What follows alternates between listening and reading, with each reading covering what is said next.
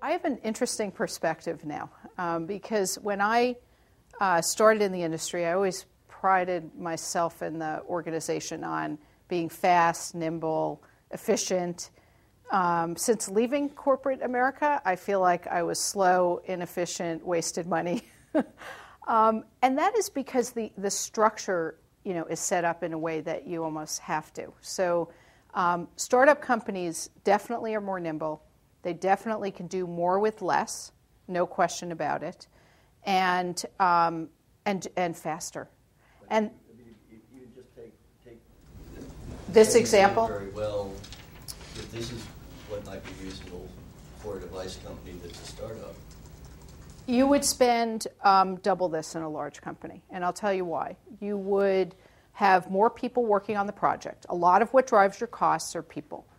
You would clearly have more design work, fine-tuning, tinkering, perfection kind of thing.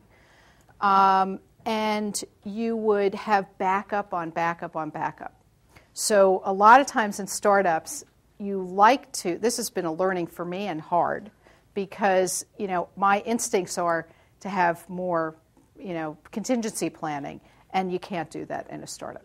Not as many nets, or maybe not a net in a startup. Yeah, and so then that's where the nimbleness comes in because, every single company goes to the ICU at least once.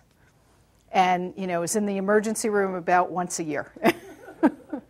My physician, analogy. I mean, and it's the reality. And so you have to be nimble. You have to deal with those, crisis times and know how to work around them.